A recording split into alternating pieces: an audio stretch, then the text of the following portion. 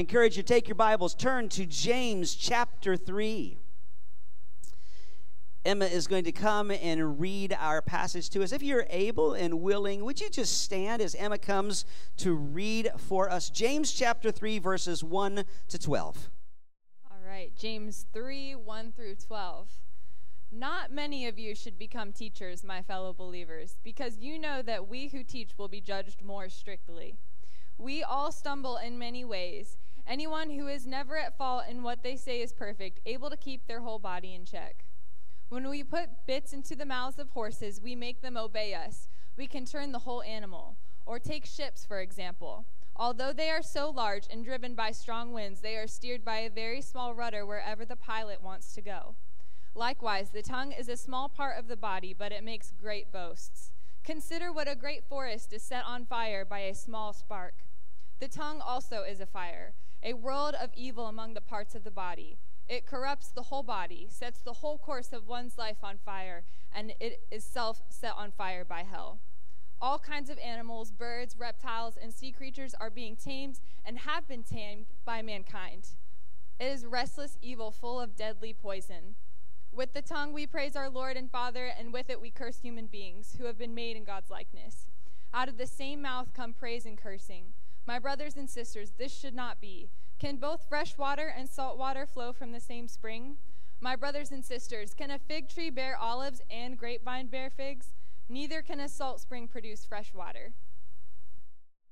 We continue to work our way through this letter to James, written by James to churches all over the world, the known world, the Roman Empire at the time he wrote it, to believers. And we've been in this for a while, and we still got a little ways to go yet. But the title of our series is James, How Faith Affects Life. I've mentioned many times, almost every Sunday, that I've been preaching on James. I love the book of James. It's very practical. It's got wonderful, practical, spiritual advice about almost every area, major area of life, and how our faith should affect those areas of life. And I hope that you've been studying it on your own, too, and I would encourage you to do that. The title of my message today is Watch Your Mouth. How many of you had somebody ever tell you that? Maybe when you were a lot younger? Yeah, watch your mouth. Watch your mouth. As Emma just read that passage, you can tell James is going to talk to us today about the words that come out of our mouth. And that's a very practical thing because as far as I know, every single one of us talk. I don't see anybody in here that I've never heard talk. So it applies to all of us. Makes me think of a story that I heard a number of years ago about a man who worked in a grocery store, and he was in the produce department. And one day, he's in the produce department, and he's setting out the produce and that kind of stuff. And this little older lady comes walking up to him and said, "Excuse me, young man, I have a request to make." He says, "Well, what can I do to help you?" You know, very good customer service. She says, "I would like to buy a half a head of lettuce." He said, "You want to buy a half a head of lettuce?" She says, "Yes, I want to buy a half a head of lettuce." He says, "Well, they grow as whole head. That's the way God made them. That's the way they're wrapped. That's the way we sell them. We've never sold a half a head of lettuce." And she goes, but I'm all by myself, and I can't eat the whole head before it goes bad. I just want a half a head of, please, could you sell me a half a head of lettuce?" He's so frustrated. He says, "You know what, wait here. I'm going to go talk to the manager." So he marches up to the front of the store, and he's just getting really irritated because it's not that expensive. She can just buy a whole head of it. And he doesn't know this, but she's following him. You know, he asked her to stay. So he's going up there, and he sees the manager, and he watches. "Listen, I got to talk to you. There is this lame-brained idiot of a woman in the back of the store who wants to buy a half a head of lettuce." And the manager is listening to this, and he sees this woman behind him, and this woman's getting this look on her face like, "Oh, my goodness." And he's like, and so the man's finishing up his comment. He says, "This idiot, lame-brained woman in the back of the store who wants to buy a half a head of lettuce," and he turns around because the manager, and he says, "And this wonderful woman wants to buy the other half." Now, I don't tell that story to justify lying or conniving to try to get yourself out of trouble, although we probably are all guilty of doing that sometimes. But just to illustrate, like we need an illustration of how often and how easy it is for our mouths to get us into trouble. And we need to watch our mouths. And we've mentioned in some previous messages that this is a theme that's important to James. And he's already mentioned it twice. And you can go back. There's 2 other messages. I think it was the 5th message and the 6th message in this series where he at least spends part of the time talking about our mouths. In James 1:19, he says, "Let every person be quick to hear, slow to speak, and slow to anger." And we spend a little bit of time in that message as part of it. You know, we talk about be a really good listener and be very careful when you do speak, how you speak and what you say, that kind of thing. So you could go back and re-listen to that or listen to it for the first time. Then in James 1:26, he's already given us a warning that he's going to really expand on in this passage. He said, if anyone thinks he's religious, and the idea here is if you think you've got a relationship with God and things are good between you and God and you know, spiritually speaking, you're doing all right. He says, if anybody thinks he's religious and does not bridle his tongue, he deceives his heart. This person's religion is worthless. That's a pretty strong statement. And he's going to say some other strong statements in this passage we're looking at today in James chapter 3. So as I said, we're going to work our way through James chapter 3, verses 1 to 12.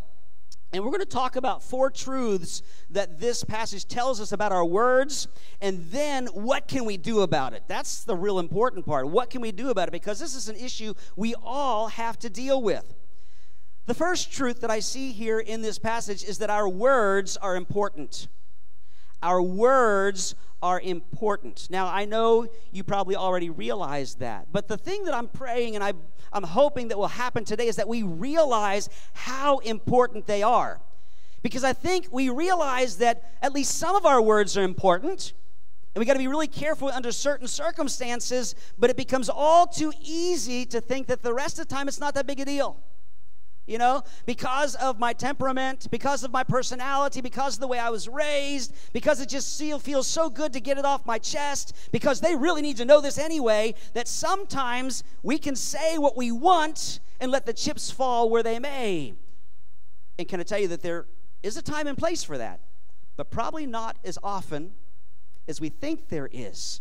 So we need emphasized to us today, and James is doing this all through the passage, but right here in the first 2 verses especially saying words, our words are tremendously important. And we could make a long list why that's true, but there's 2 things that he focuses on here. Okay? The first one is this, is because they can lead people toward or away from truth. The words we speak can lead people toward or away from truth. In verse 1, he says, not many of you should become teachers, my brothers, for you know that we who teach will be judged with greater strictness. It seems like James, as he's writing this letter, gets this idea he needs to give this warning to teachers, and he's getting ready to kind of expound on that. And so he starts out in verse 1 talking to teachers, but then all of a sudden he shifts gear to talk about everybody. So if you're sitting here saying, well, I'm not a teacher, this doesn't apply to me, well, part of this may not apply to you specifically in as much detail, but the whole rest of it will, so don't turn it off, okay? But he says, not many of you should become teachers. Now, he's not trying to discourage people from becoming teachers. Teachers, and this is talking about teachers in the church, but a lot of what I'm getting ready to tell you is true of any kind of teachers in any setting, especially in the school system. But in the church, James is talking specifically that teachers and the gift of teaching and the responsibility of teaching was tremendously important. And it still is. Because we need to communicate truth to people that don't know the truth. And we need truth communicated to us in the areas that we don't know the truth. Nobody knows everything that we need to know. Nobody knows everything that it would be beneficial for us to know in any area, much less spiritual things. And so the teachers had a very, very important role, and still do, in the church. Right up there with the pastors and the apostles and the prophets, as the New Testament calls those specific offices, and what we would call missionaries. In fact, there's a lot of warnings in the New Testament against false teachers, which illustrates the point that James is trying to make here, that people who speak in the form of teaching can lead people toward or away from truth. Now, if you believe a lie about something that's not that significant, the consequences may not be that big of a deal. But if you believe a lie about eternal realities, that can be very, very dangerous. And so what James is saying when he says not many of you should become teachers, he's not trying to discourage people who God had called to be teachers and had gifted to be teachers, but because this was such an important responsibility, and to be honest, in human nature, because it's a position or a ministry where people up in front of people, you know, people would often look up to teachers, and it'd be very easy to become proud of being a teacher and to enjoy all the attention and all that kind of stuff. It is a well-respected position, so it'd be very easy for someone who perhaps God hadn't called to be a teacher or hadn't gifted to be a teacher. I want to be a teacher. I want to be a teacher. I want to be one of those people that stands up in front of people and all that kind of stuff. And so he says, listen, I think what James is saying here is, listen, make sure that you're supposed to be a teacher before you pursue that, okay? It was a great responsibility. And what he says here, the reason why, or one of the reasons why, is because teachers are going to be held to a higher standard of judgment. Now, that doesn't mean that teachers will be judged more strictly than lay people as far as their spiritual walk or whatever. It just says we are all going to be responsible for whatever God has gifted us with and how we use that and what the end results are. And for teachers, that can be very powerful. And what he's saying is if you're not careful and you lead people astray, you're going to be held accountable for that. And we talk about eternity. For people, unfortunately, who did this in the days of the early church and through all history and even today, people who deliberately teach false truths and lead people astray to where people are going to miss out on salvation and miss out on eternity with God, they are going to be held very, very accountable. Hebrews chapter 13, verse 17 says, obey your leaders, this is talking about spiritual leaders, and submit to them, for they are keeping watch over your souls as those who will have to give an account. It's not talking about teachers specifically, but talking about all spiritual leaders. It says, listen, you need to cooperate with your spiritual leaders. Now, let's talk about when they're doing the right thing and all that kind of stuff, because they have a big, important responsibility. God has given them care over you, to lead you the right direction, to tell you the right things, to help you grow in the Lord, and just makes the job a whole lot easier if you'd cooperate. I just want to tell you that as a pastor, I take this so very seriously, both in the sense of general care as a pastor, but in the area of teaching and preaching. My greatest burden, I'll just tell you, one of my greatest burdens and passions as a person, as a Christian, is I want to know God's Word. I want to know what it means in context. I want to know how it applied back then, and I want to know how it applies today, and I want to live it out, and it's my great joy to be able to share that with other people. That's just my passion. That's why I'm a pastor. That's why I love to preach and teach, okay? But along with that, I'm very, very concerned that whatever I share would be right and would be true. And that's why I challenge you, just as Paul challenged, that you take what I say and you examine it and compare it to God's Word.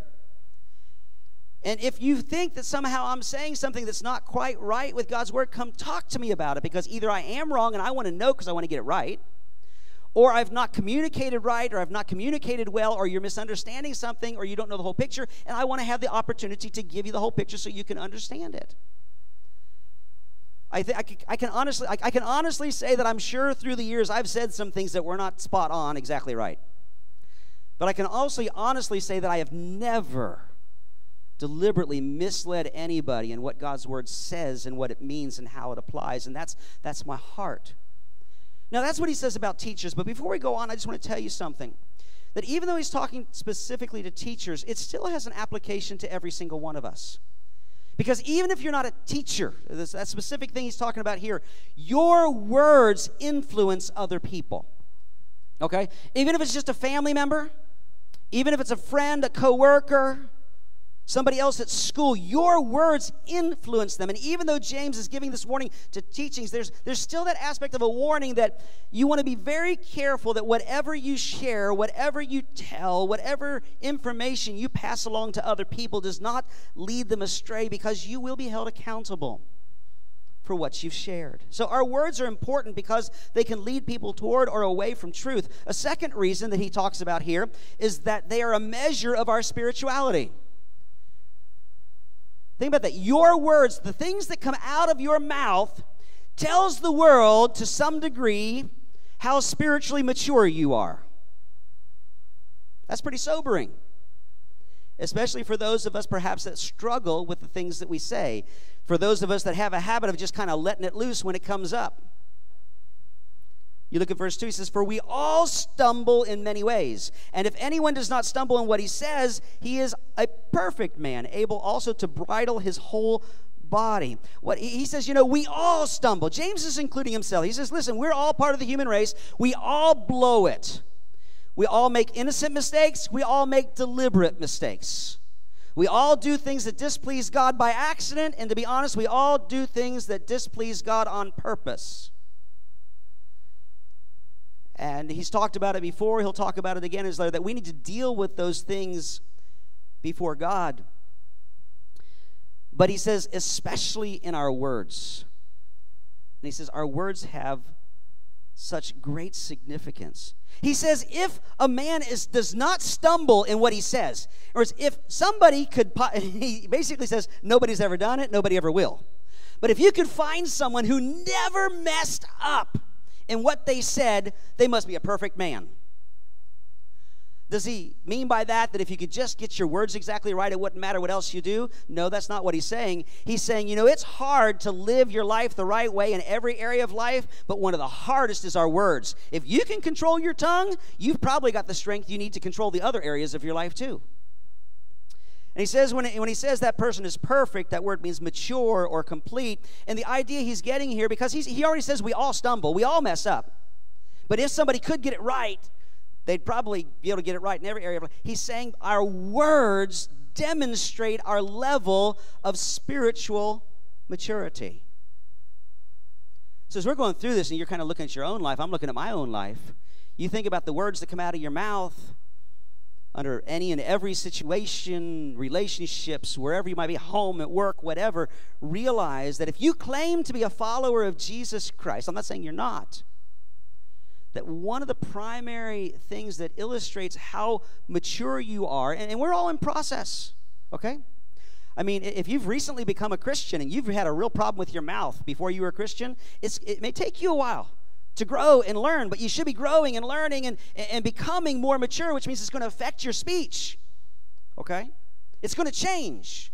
There are going to be some things that you used to say that you're not going to say anymore, and you're going to work real hard to make sure that doesn't come out, and not just what you say, but how you say it, and all that kind of thing, because he says that's a sign, that's a measure of your spiritual maturity. But why is that so? The reason that's so is because our words reveal what's in our hearts and in our minds too, okay? But the word heart is used most often. In fact, this passage I'm going to read now, Jesus said in Luke 6:43-45, he mentions the heart, but in their concept, the idea of the heart was the whole inner being. It included not only our emotions, but our will and our minds and all that kind of stuff. But Jesus said in Luke 6:43-45, he says, "For no good tree bears bad fruit, nor again does a bad tree bear good fruit, for each tree is known by its own fruit. For figs are not gathered from thorn bushes, nor are grapes picked from a bramble bush. The good person out of the good treasure of his heart produces good, and the evil person out of the evil treasure produces evil. For out of the abundance of the heart his mouth speaks." So you see, whatever comes out of your mouth is evidence of at least something that's in your heart. And as we're growing, as we're trying to walk with God, and none of us are perfect. I'm not perfect yet. It's a constant process. But the longer we're walking with the Lord, the more our hearts should be changing, and therefore the more our mouths should be changing.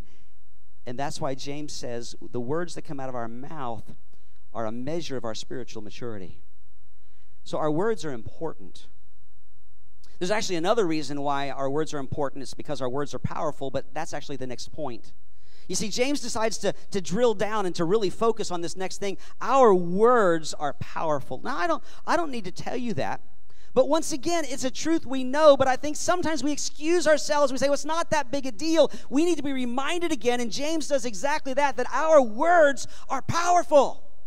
Now, they can be powerful for good, and we're going to talk more about that at the end of the message today. But what James is focusing on, because he's trying to warn them, and he's trying to warn us that this is a serious issue. that our words can be tremendously powerful in a negative way. He uses several word pictures here to describe the nature and the effect of the tongue. His idea is the tongue is really, really small, but it is very powerful. It's very influential. Look at verse 3. He says, if we put bits into the mouths of horses so that they obey us, we guide their whole bodies as well. Look at ships also. Although they are so large and are driven by strong winds, they are guided by very small rudder wherever the will of the pilot directs. So also the tongue is a small member, yet it boasts of great things. Two things. He says a bit in a bridle that you put in a horse's mouth. How many of you have ever gone horseback riding? All right. I've gone horseback riding, and not anytime recently, but a number of times in my life. You know, a lot of people go horseback riding in one of those places where you go and you pay a certain amount of money and you climb on the back of the horse, and you're not really you are horseback riding, but basically your horse is just following the horse in front of them. To me, that's no fun. Well, that's kind of fun, ride a horse through the woods, whatever. But I remember when we lived in Arizona, I had some friends in our church who had friends that had a ranch and some horses. And one of the best memories of a fun day that I have from when we pastored in Arizona was a day that I went out with a couple of guys in my church, and we went out to this ranch, and we each, well, I didn't saddle up a horse. I didn't know how to do that. Somebody else did it for me. But we spent the whole day just out there in the Arizona desert and high mountains and all that kind of stuff, just riding horses all day long. And there are times we just ride along creek beds and going down through and galloping across flat stretches, jumping over. It was a blast. You know, a whole lot more fun than just sitting on a horse that's following the one in front of them. But whichever way it is, that horse is a big animal. Weighs a whole lot more than we do. Has a lot more strength than we do, is more powerful, can go a lot faster, but it's all controlled by this little piece of metal on the bridle in their mouth. So you got this humongous, powerful animal that can be controlled by just this little teeny tiny piece of metal. And the second picture he gives is a big ship that's controlled by a small rudder.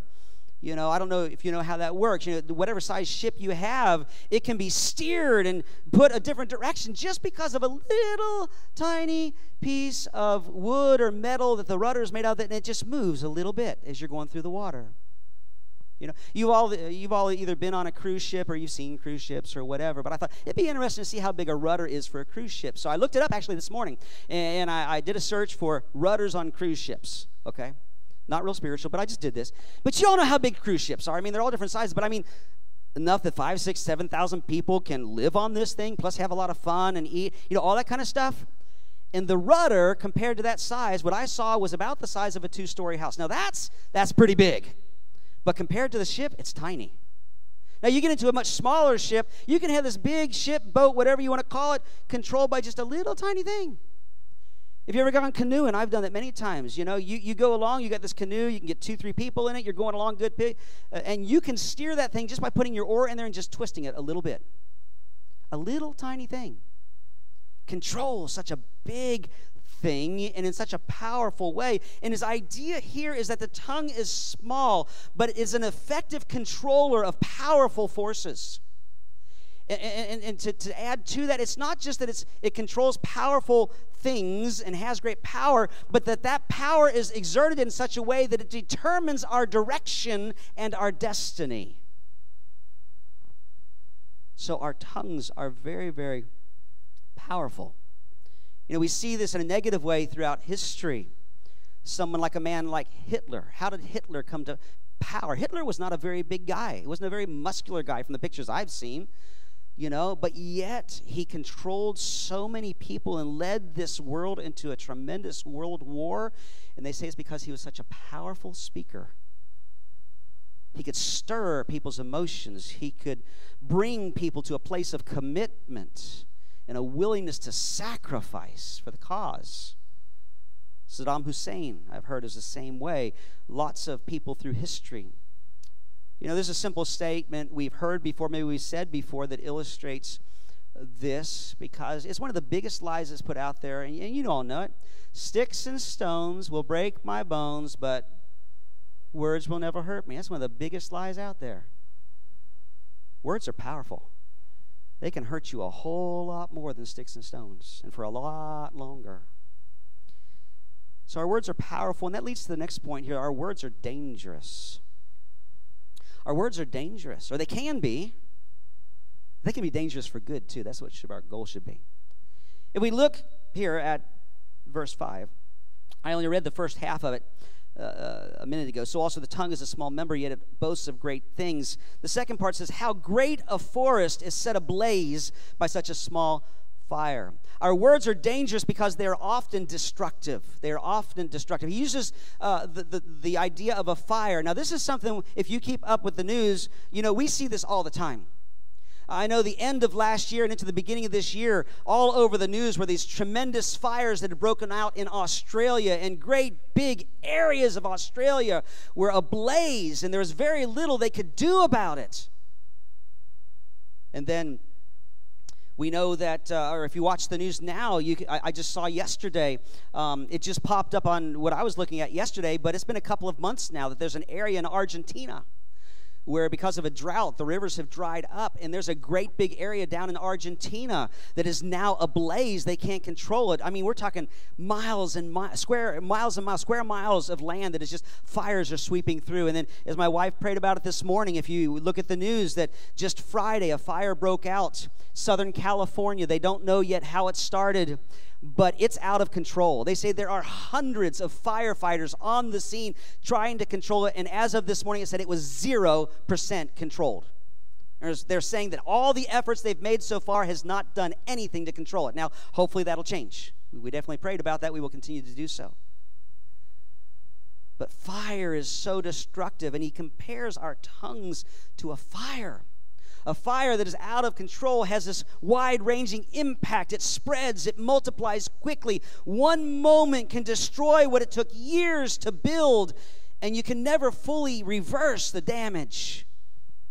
You can go back in, you can clear, you can rebuild, but the damage is still there. And he says that's the way our words are. And I wish it wasn't so. I hope it's not so for very many people. But there are people in this room that you've experienced this in some relationships. We probably all have to some degree, but I mean some to where it's been really bad. Words kill. Words damage. Words destroy relationships, marriages. There's a number of things we can do to save and keep and help our marriages be strong, and one of the main ones is how we use our words. It can be a powerful force for good, but it's also one of the most powerful forces for destruction in a marriage. But not just marriages, parents and their children, other relationships in the family, in the church. You say words, you can't erase them, you can't take them back. You can apologize, you can try to work things out and heal, but once they're out, they're there. They're there. Now, fire also has its positive uses, to warm, to cook. As I said, just because it can be destructive doesn't mean it have its positive side, just like words. And again, we'll come back to that before we get done today. So our words are dangerous because they're often destructive, but also because they often lead to evil because they're inspired by evil. Not all of our words are inspired by evil, but James makes it very clear that when you are spewing this stuff that's ungodly and wrong and destructive, it's not just your human nature coming out.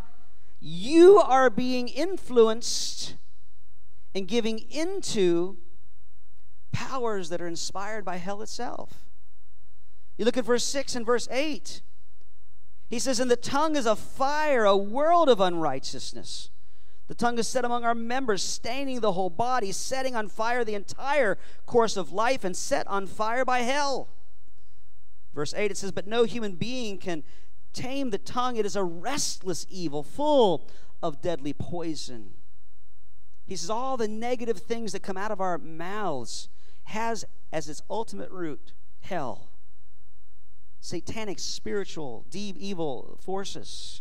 Now, I'm not trying to say that every time you say something you shouldn't say that you're demon-possessed. That's not what I'm saying. I'm just saying that, there's a source for that kind of thing. And it's not a source you want to be tapping into. Another reason our words are dangerous is because they are often untamable. He talks about this in verses 7, 8. In fact, he just says that. Verse 7, for every kind of beast and bird, of reptile and sea creature can be tamed and has been tamed by mankind, but no human being can tame the tongue. It is often untamable. The illustration he gives, he says, you know what? It doesn't matter how wild an animal is. Somewhere, sometime, someone has tamed that animal. And we probably all have seen that.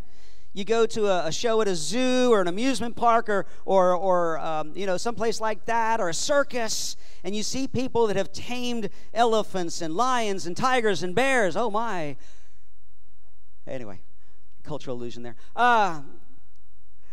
They train all kinds of stuff. I saw a thing on social media this last week. It's like, this lady's crazy. This lady feeding one of the largest alligators they have in captivity, and she's down in the water with the food in her hand, and the alligator's coming up. It's like, not me. Too many cases of animals that have been, quote, tamed that then turn and get back to their original nature. I would not want to try that. But he says, you know what? Human beings can tame animals, but we struggle to tame our tongue. I mentioned the title of the message today, Watch Your Mouth. Another statement perhaps you've heard, obviously not told to you, but maybe to somebody else. Hold your tongue. Hold your tongue. Have you ever actually tried to do that? Yeah, I have too, because I wanted to try it as an experiment. I challenge you, you don't have to do it right now. Can't do it with wearing a mask anyway. Go home and try to hold your tongue. I mean, literally, just grip a hold of your tongue, and with everything you have in your hand, try to hold it still. But you got to have kind of a little bit of a split personality to do this. But also try to move your tongue. Can I tell you? I think your tongue's going to win every time. I mean, unless you use a pair of pliers or something, you are not going to be able to hold your tongue. It's just too slippery. It's just too whatever. It can escape from your hold. That picture is just there. It just shows how difficult it is to control our tongues. And that's the point that James is trying to make here. Our words are dangerous because our tongue is so untamable. Now, when he says this here, it can be very discouraging. He says, no human being can tame the tongue. You say, well, you know what? If that's true, then why should I try? Why shouldn't I just let loose? Why shouldn't I just say whatever comes to mind? Why even try if it cannot be tamed? Why bother trying? Well, first of all, he says, no human being. Can I tell you that when we have God's presence and power in our life, he can help us to control anything. And that's part of what James is trying to point out here. But you know what? Even apart from that, just because our tongues may never be totally tameable doesn't mean we shouldn't try. That'd be sort of like saying, those wildfires have broken out in Southern California or Australia or Argentina, wherever you want. But you know what? We can't really do a whole lot about it right now, so let's not even try.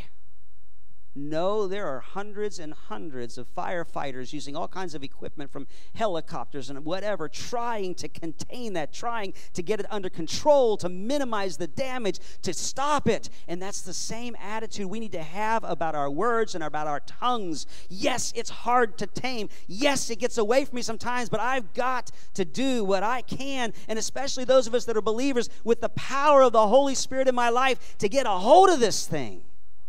I may still slip up and make a mess of it sometimes. But by God's grace, may that be less and less and less and less. Our words are dangerous. And the fourth truth here, our words are hypocritical. Our words are hypocritical. Another word is inconsistent. Verses 9 to 12. He says, with our tongue, we bless our Lord and Father. Think about this. This is one of the best, if not the absolute best thing you can do with your tongue. In the sense of speaking something. I mean, eating is pretty good too, but we're not talking about that. Is we can praise God. We can bless God. We can honor God and extol the worth and power and majesty of the God who is the creator of the universe, the creator of us, who is willing to allow us to call him Father, to have a relationship with him. And we can bless him and we can worship him. And he says our tongues do that. But he didn't stop there. And he says, and with it, we curse people who are made in the likeness of God. He says, we bless God and we curse people, but he very deliberately did not stop there, because we just say, well, people are not God. Blessing God and worshiping God and giving God glory is one thing, but people are people. But James points out something very, very important here. He says, he's referring to all the teaching of Scripture, and that is that every single human being is uniquely created and loved by God. And some of you need to hear that for yourself today. You are uniquely created and loved by God. But what most of us need to hear today is that is true of the person that we most disagree with. That is true also of the person that we most struggle with. That is true also of the person that it's like, oh, I wish they had no part of my life. That's true of the person that we might be tempted to, and perhaps even give into temptation to curse, to wish bad on. And that's what he means by curse. He doesn't mean you just cuss them out. That would be part of it. But to curse someone means to wish bad on them, to wish that they would be condemned. In a spiritual sense, to wish that they would be condemned to hell. He says, out of the same mouth comes both those things. Shouldn't be that way. And he gives some natural examples here, and you can tell he's been influenced by his brother Jesus. James is Jesus' half-brother, because the passage I read about from Jesus a minute ago, he used the illustration of figs and thorn bushes, and, the plant produces what it's supposed to produce. He says, a spring doesn't have both fresh water and salt water come out of it. A fig tree doesn't bear olives, or a grapevine figs, or a salt pond have fresh water. He says, if something is what it is, that's what it's going to produce. And so what he's trying to tell us here, and what's made very clear here, is that we produce according to our nature. A fig tree is going to produce figs because that's its nature. A freshwater spring is going to produce fresh water because that's its nature. And he says in the same way, if we're children of God, we should be producing good words because that should be our nature. Now, we're unique in one sense, and James doesn't dig into this, okay? A fig tree is a fig tree, but a human being has a sinful, fallen human nature. But if we know Jesus Christ as our Savior, God's Spirit dwells within us. And in Galatians, Paul talks, and in Romans too, Paul talks about the struggle that there is between the Spirit of God within us and our sinful, fallen nature. And that kind of explains why it is that sometimes we see this hypocritical nature of our tongue, that we say good things and we say bad things. Doesn't excuse it, but it's inside, it's our fallen nature that is trying to take control, and the Spirit of God that's saying you can have control over this. And sometimes we pursue God and His power, and He gives us victory because He's always willing to give us victory. Sometimes we give into our sinful human nature, and we let loose things we shouldn't let loose of. And what James says here, he says, my brothers, this should not be. These things shouldn't be. We've experienced that. I'll tell you, the area I experience it most is when I'm driving down the road. I've shared before, it's been a long while, that one of my biggest pet peeves is somebody that cuts me off in traffic, or someone who just, you got this long line to get off because there's an accident, and somebody decides, well, I'm the exception to every rule. I'm going to drive along the side of the road and get ahead of everybody. That kind of stuff just really, it's the area I have to pray most about, and that kind of thing. But driving along, and you got a really good station on, some really good Christian music, some worship, and you're just praising God, and somebody cuts you off and say, you idiot! I've been guilty of saying that. Shock, shock. I will say that's about the worst I've ever said. Not bragging, I'm just saying. Doesn't make it right. But you know what? We can be praising God 1 minute and somebody really tick us off with something, and it may not be somebody on the road. It may be somebody in our family. It may be somebody at work, somebody at school. And before you know it, even if you're not saying it, you're thinking it, that it just flips so quick. And we got to work on that. But I don't feel as bad, not to excuse it, but look at the Apostle Peter. Jesus is talking to his disciples. He says, I'm going to be betrayed, and I'm going to be arrested, and all this stuff's going to happen. And Peter says, listen. And he says, you're all going to run away. You're all going to deny me. You're all going to run away. You're all going to abandon me. And Peter says, I will never abandon you. Okay? Even if I've got to die with you, I will never abandon you. And they're in the garden. Jesus is praying. He's done praying. The guards come to arrest him. And Peter does stand up for Jesus. He takes a sword, he takes a swing, and he totally misses the guy and cuts his ear off. Jesus says, no, that's not the way this is going. He heals the guy's ear. And then Peter runs away with all the rest of them. Now, I have to say this about Peter. He begins to feel guilty, so he begins to follow them, and he ends up in the courtyard of the high priest in his home where Jesus is being questioned. But as Peter's being questioned by a serving girl, aren't you one of this guy's followers? I think you're, no. And he denies him 3 times, and it says the 3rd time he begins to call down curses on himself, which doesn't mean he begins to curse like we think of cursing. It means he says, may I be forever condemned if I know this guy. I mean, we're talking serious stuff here. Even Peter coming out both, that's why you get that same, he comes out of both sides, speaks out of both sides of their mouth. Peter had to deal with that too. Sometimes, if we're not careful, we can be so guilty of that. We can look and sound so good at church and be a mess at home to our families. Or look and sound real good at home and at church, but be a horrible person to work with or work for in the workplace. I mean, whatever your different venues are, school, work, home, whatever it might be, if we try to divide it up, and boy, I got to be real holy and righteous and my words and everything in one place, but I can kind of let down everywhere else. There's a problem there. There's a problem there. And I'm just going to venture out on a limb here. I just feel like I should.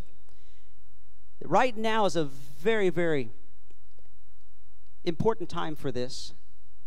For those of us who are actively, well, I shouldn't say us because I'm not in social media, but for those who are really active on social media, but it's not just social media, discussions, whatever, whether it's about the coronavirus and all the different facts and figures and theories and stuff that has to do with that, or if it has to do with politics and all the things that we're going to be going through the next couple of months in the process of electing leaders and selecting things and voting on issues, we need to be very careful about what we say and how we say it.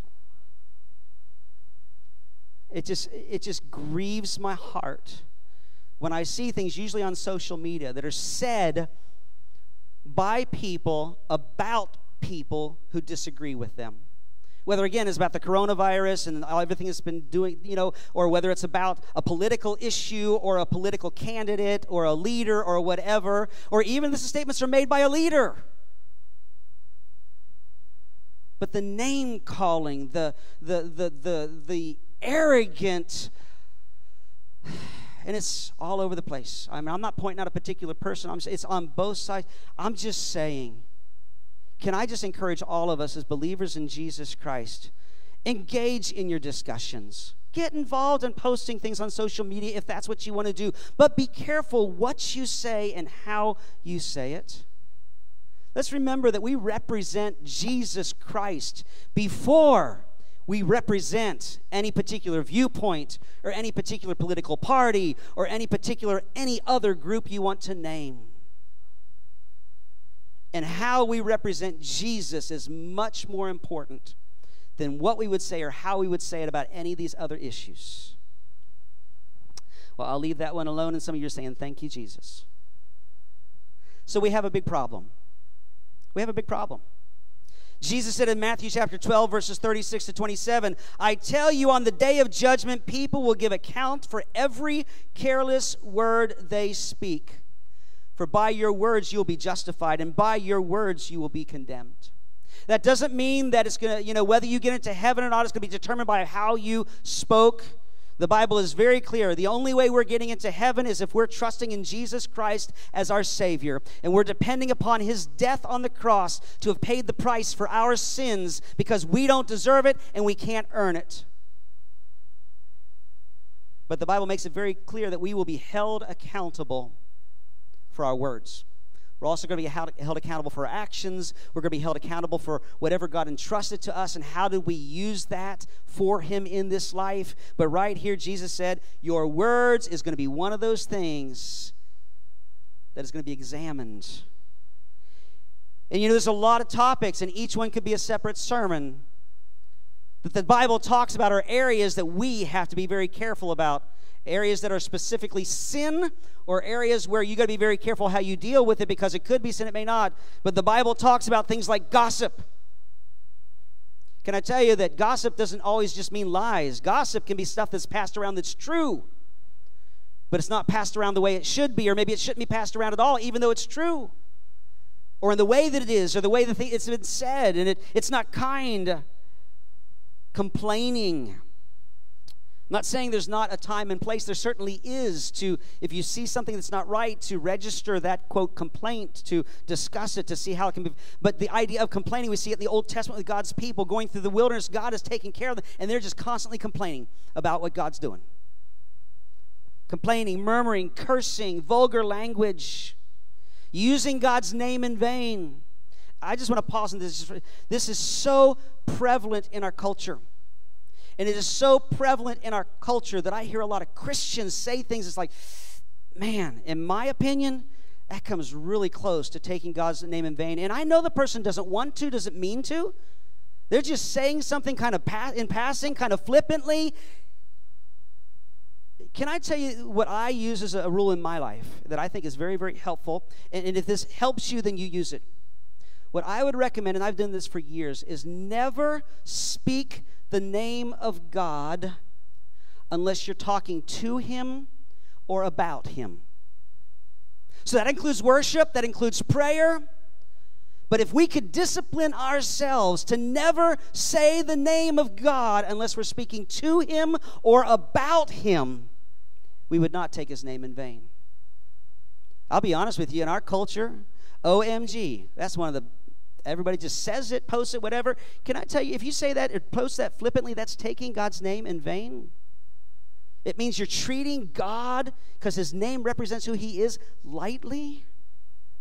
That may hit home hard for some of us, but I'm just saying, it's a serious thing.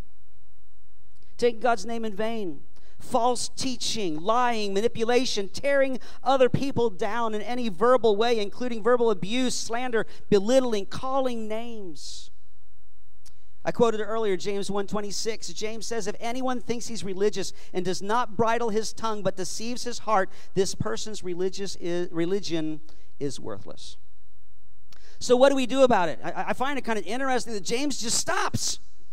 And he goes on to a new topic that's related, and we're going to deal with that next week, God willing. But he doesn't really give any advice. He just says, this is a real problem. It shouldn't be this way.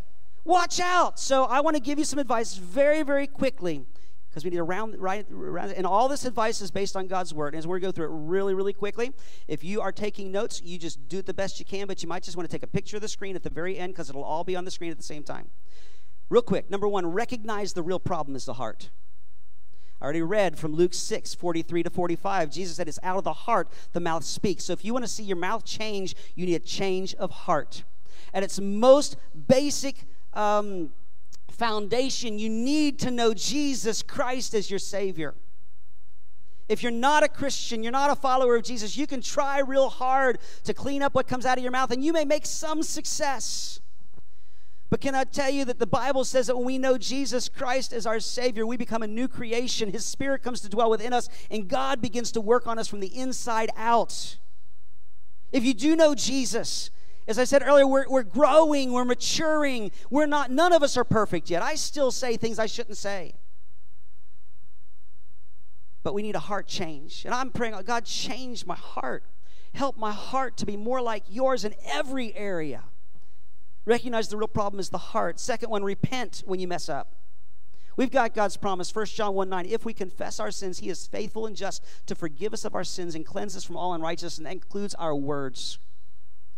Sometimes we don't want to. Well, I said it, I stand by it. Felt good to get it off my chest. I know it hurt, but it needed to be said. There's a lot of different ways to say things that need to be said. If we believe we've said it the wrong way, according to God's standards, we need to fess up. We need to ask God to forgive us. You know, the longer we cling to our right to say what we want, the longer it'll take to get this mess cleaned up. It's a whole other issue, and I'll just mention this, that we also have to ask the people we've hurt to forgive us too. The third thing is this: pray for God's help. God is willing to help us in every area of life. Psalm 141:3, set a guard, O Lord, over my mouth. Keep watch over the door of my lips. There's a lot of different things in the Psalms, Proverbs that you can pray. Lord, help me with my mouth, but pray, God, help me. Fourth one, depend on the Holy Spirit's assistance. You know, I said James 1:8 says no human being can tame the tongue. We can't do it without God's help, but with God's help, we can. And there's so much about the Holy Spirit and his work. In Galatians, it says if you walk in the Spirit, you live under the power and the authority and cooperation with the power of the Spirit, you will not fulfill the lust of the flesh. But especially Galatians chapter 5, verses 22 to 23, it says the fruit of the Spirit, when the Holy Spirit's active in your work, in your life, this is the kind of stuff it'll start producing. He says the fruit of the Spirit is love, joy, peace, patience, kindness, goodness, faithfulness, gentleness, and self-control. How many of you know if those 9 things are growing in your life, it's going to affect what you say and how you say it? So pray, God, fill me with your Spirit. Holy Spirit, I want to cooperate with you to see all of these fruits developed and matured, and may it affect my words. So depend on the Holy Spirit's assistance. The 5th one, think before you speak. Think before you speak. Don't say the first thing that comes to mind. James 1:19, be quick to hear, slow to speak, slow to anger. Go back and listen to that message where I preached about that. We spent a lot of time on that. Number 6, there's only 7. Number 6, exercise self-control. What that means is we've got to do our part. We can pray, God, help me. And Lord, I'm depending on your Holy Spirit. But we expect that because we pray that he's going to force us to say the right things, and he's going to lock our lips shut when we're about ready to say the wrong things, we're wrong. We still have full control of our bodies and of our lips and our tongue. So we've got to do our part. We need to exercise self-control.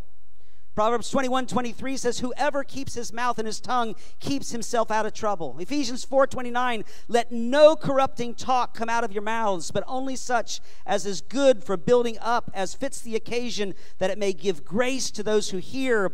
And I'm not going to read the rest of them, but be sure to check out Colossians 4:6, Ephesians 5:3-4. And I want to challenge you, if God really lays this on your heart, and even if he doesn't, it'd be a good thing to do a study of the book of Proverbs, looking specifically for what it says about our words and our mouth, and then work on applying it.